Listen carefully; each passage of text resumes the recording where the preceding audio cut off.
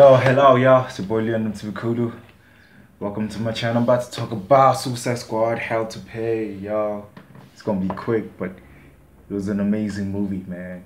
It made me appreciate DC for what it is, the legacy it has, because other medians don't listen to the media outlets, let me put it that way.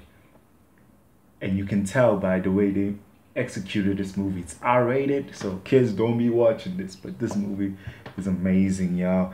It was nice to see some cool ass people like Tobias since you're watching Black Lightning, to see the Pig since you're watching Gotham, they were just showing the unity of it all. And this team, Task Force X, they chose for this mission was suitable. I mean, like, it had a lot of interesting characters. Obviously, Deadshot leading the pack, Harley always involved, except the first mission, which was a light thing to see, because I feel like I understand why Deadshot is leading the pack, but Harley is like, how does she keep on surviving with just a baseball bat? Because some strong ass people don't make it out of that shit, though. Anyway, I really enjoyed the hell out of this movie, seeing zoom into it.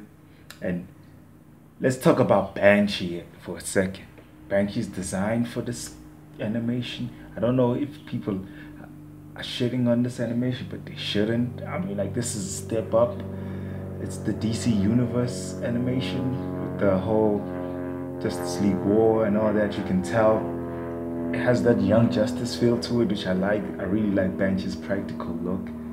I mean, like, the other mediums should pick up on this. Like, if Suicide Squad 2 adds Banshee and the likes, I want this practical look, because they did give the other members practical looks.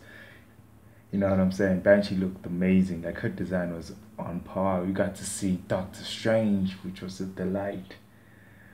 Vandal Savage. Oh, he was a savage, especially what he did to his daughter. And he was like, side over 100,000 kids, and I haven't learned yet that none of them know respect or some shit like that. Yo, this movie's deep, though. Also, that girl from Apocalypse who escaped Apocalypse, she's too nice for Apocalypse. She did end up with the bad side, but she was too nice for this whole event and proved the way she almost got killed. Let's go back to Zoom for a second. Isn't it trippy that it was connected to Flashpoint, though?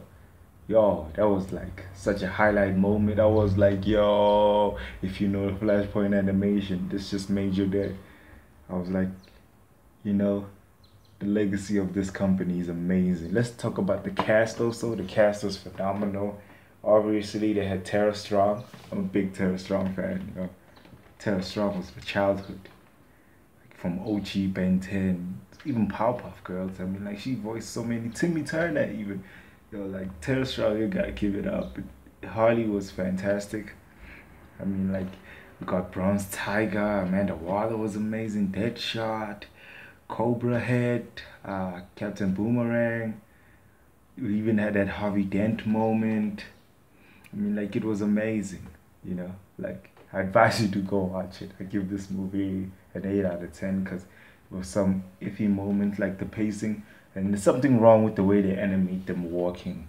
That does not look right to me. But anyway, I really enjoyed the movie. Deuces.